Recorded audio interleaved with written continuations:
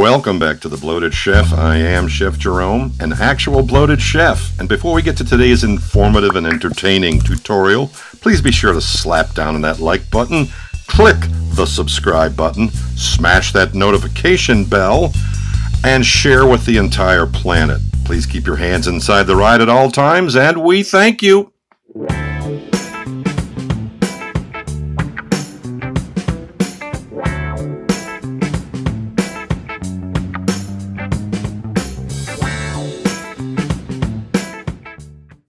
Oh man, from a gorgeous Georgia sunrise all the way up the coast to the spectacular New England coastline into the harbors, especially this harbor, Marblehead.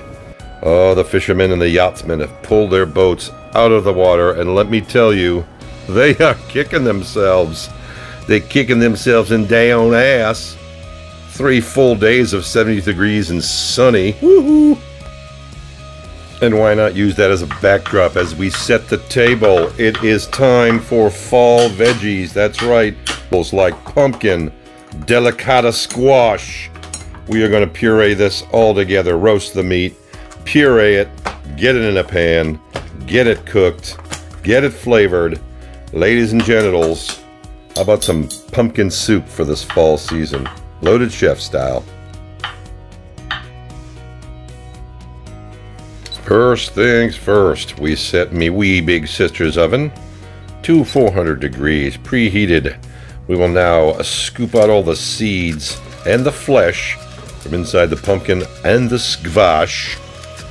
Get it all out of there, get all of that nasty flesh. That stuff's not really the good edible stuff.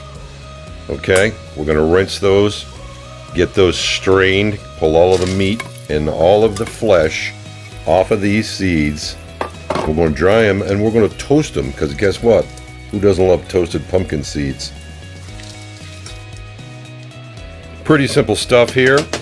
Once you get most of, if not all of that pumpkin flesh off the seeds, you lay them out on some paper towels, you press them down, you dry them. We'll cut open our delicata and do the same thing for that squash. Now, oh look, yes, Uncle Jerome is here. Yes, all right. Flesh scooped, seeds have been separated. A little bit of olive oil, a quick drizzle, and some beautiful local sea salt out of Salisbury, Mass.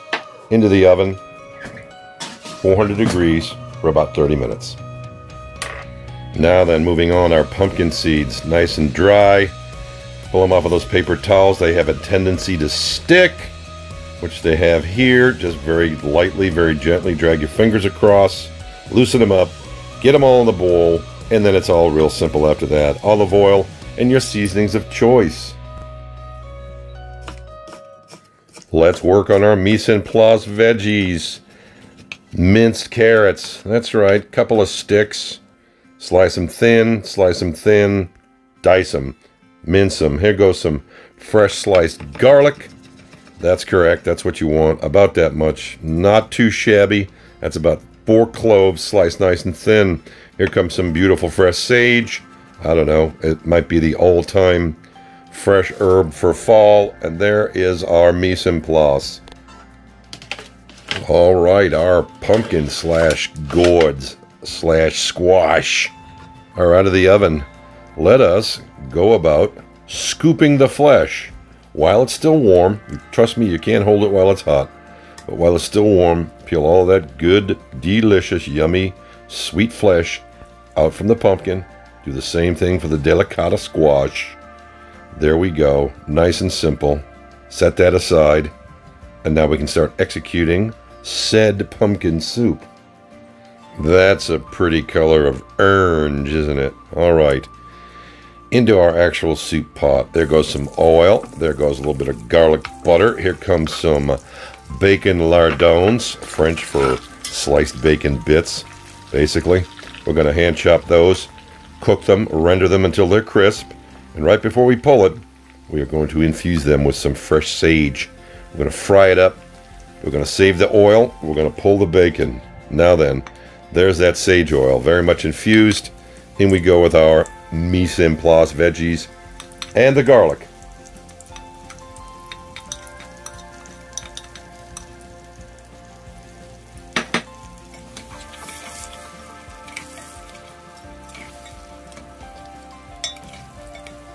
Alright, over low and slow heat, we will start to sweat these vegetables out. Get all the liquid out. Okay. In goes a little bit more of that local Salisbury sea salt. Our veggies are cooked. The onions and carrots are tender. The garlic.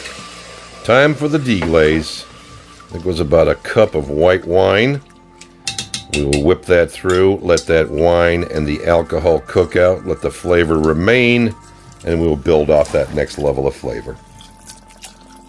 Which, of course, means vegetable stock. That's right. Vegetarians, praise on high to you, huh? The fat guy's doing another vegetarian-friendly dish. We're going to keep simmering that squash and stock mixture until we get a nice, smooth consistency. You'll be able to feel it. You'll be able to see it. Trust me. Now then, we're going to oil our seeds. In goes some paprika, some of that sea salt, and just a pinch of cinnamon. That's right. All mixed together into the oven at 300 degrees until they're golden brown. You'll know it, and you'll be able to smell it. Now then, the simmer continues. Let's give that a quick stir.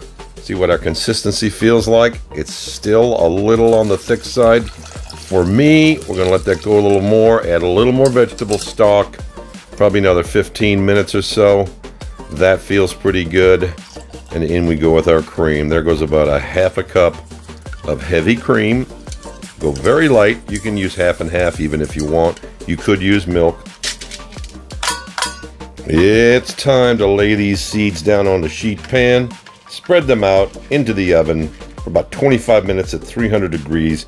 We will check, we will turn, we will toss. Now then, you have to use the technology at hand. Sometimes it's modern and sometimes it's ancient. As evidenced by me wee big sister's hand cranker. Boy, it did the job though. Use what you got, folks. No excuses. Well, boy, I tell you what, that soup sure looks good. Sounds good too. Everything seems to be just right. Let's plate this sucker up. Let's get a little taste-a-vu. Oh, it's pretty. It's so pretty. Let's go ahead and garnish this thing, shall we? There goes a few organic radish sprouts. Happen to have them. Not. There goes those bacon bits. There goes those pumpkin seeds. And just a little touch of fresh sage.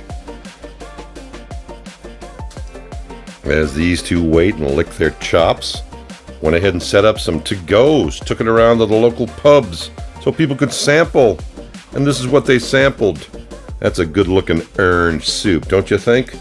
Let's see what Fat Guy thinks.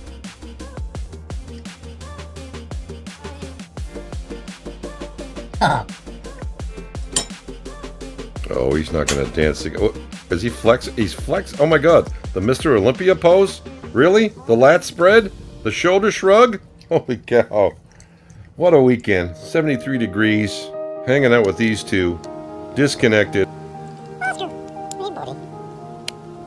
Oh, hey pretty girl. Talk about bliss. Look at this. 73 degrees. I can think of worse places to be.